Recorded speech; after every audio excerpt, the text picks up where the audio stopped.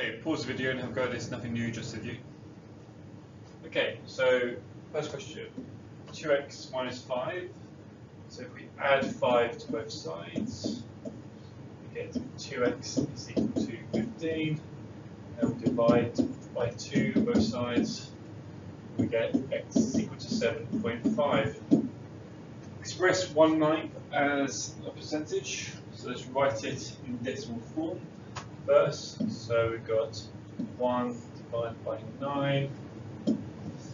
9 into 1 is 0, carry 1.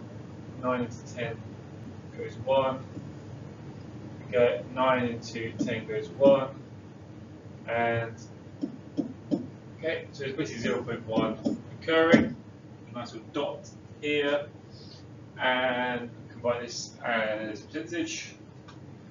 Okay, so it's percentage. The place value moves to the left twice. So it'll be 11.1 recurring as percentage. Express 3 times 3 times 3 in index form. This is the same as 3 raised to 3. Here we want to reflect on the line y is equal to x. Okay, so this is a line y is equal to x. This is y equals x because when x equals 1, y equals 1. When x equals 2, y is equal to 2. Okay, so let's try to reflect it. So here, this point here is going to meet the line and then continues at the same distance.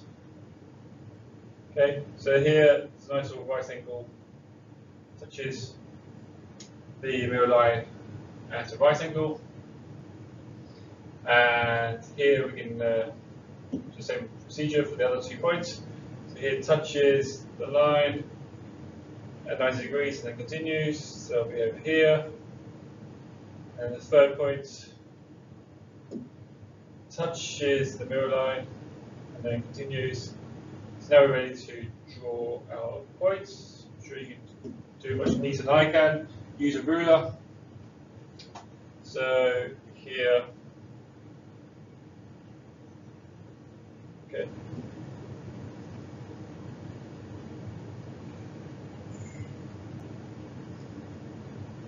Okay.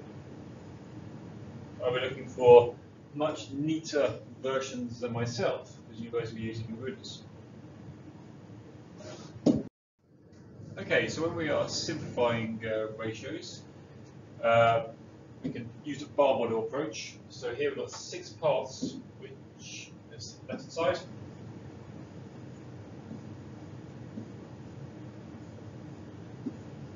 Okay, and then we have 2 parts on the right hand side. Pen. Okay, so all these parts are the same size. Okay, so here we can sort of group it to 2s. So we've got one group here, another group here, another group here. Okay, and then you stick another, got another group here. Okay, so we could also see that as 3 parts to the left and then 1 part to the 1. Okay. Alternatively, a quicker way is look for the highest common factor. The highest common factor of 6 and 2 is 2. So HCF is equal to 2. And here we can divide each part by 2 to get 3, 1.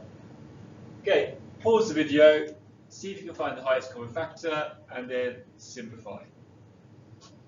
Okay, so here the highest common factor will be 4, so this simplified will be, so if you divide by the highest common factor, this will be 3, 1. Here the highest common factor of 18 and 6, okay, will be 6. So we can divide left part and right part by 6. So this would be 3 and 1.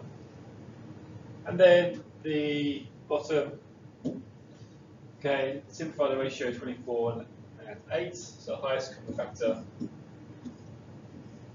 is is going to be 8. So just divide both sides by 8. So this will be 3 and 1. Okay, so pause the video and have a go over this question here. We're trying to find the missing value. So we need to look at the highest common factor of 15 and 48. So the highest common factor of 15 and 48 is 3. Okay. So let's divide everything by 3.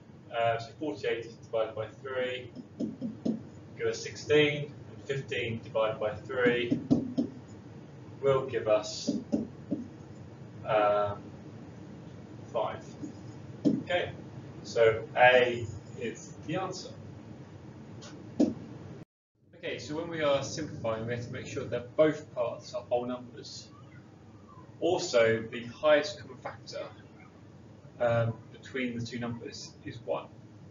Okay, so let's have a look. So for the first one, I multiply both parts of the ratio by 10. So here, multiply by 10, multiply by 10. Okay, so this is 6 and this is 20.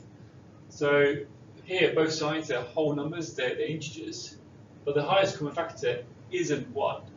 Okay, so we need to find what the highest common factor. Okay, so the highest common factor, 6 and 20, that is 2. So let's divide by 2, both sides. Okay, so here, this is 3 and this is 10. Okay, 3 and 10, this is simplified because the highest common factor is 1.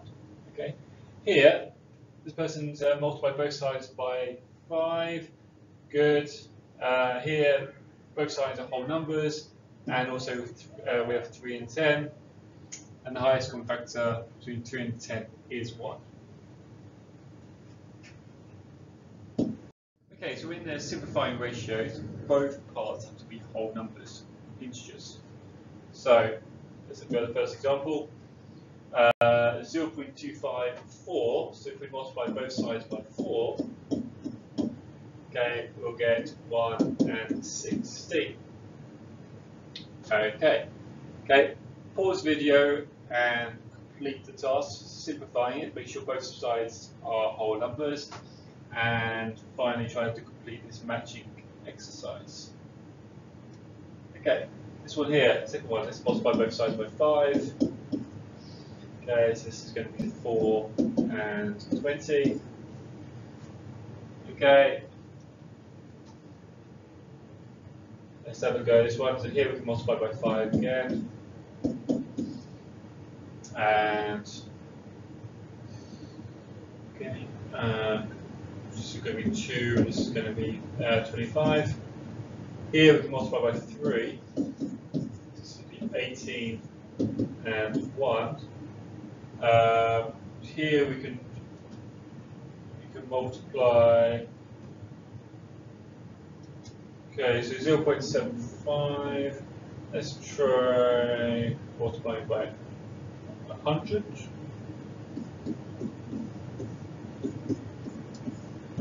Okay, so this is be 75. And here we've got 1/5 times 100, which equals to 20.